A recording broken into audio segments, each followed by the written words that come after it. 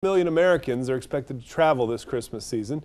If you're among them, then it's time to plan now not to end up with an unexpected trip to the ER. But as Clark Powell reports from Orlando Health, statistics suggest there's a 25% chance sickness or injury may face you or someone you love during your trip.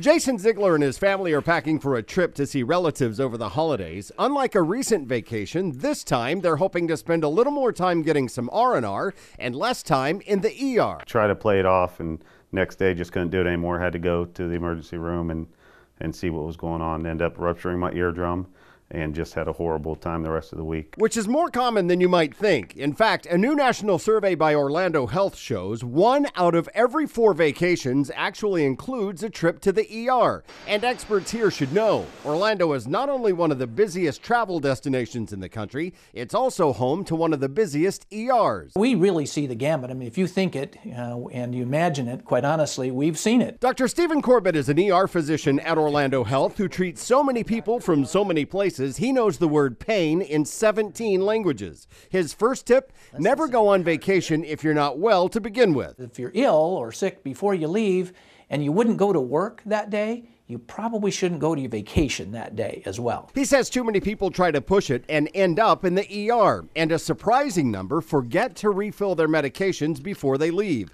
Corbett suggests using your phone to take photos of your prescriptions and upload important images or x-rays. You'd be surprised at how many people have something brand new or acute, like an operation in the recent past, and have almost no details about who, what, or why they had their procedure. Lastly, if you're going out of the country, buy traveler's insurance. Medicare and some private plans are no good outside the U.S.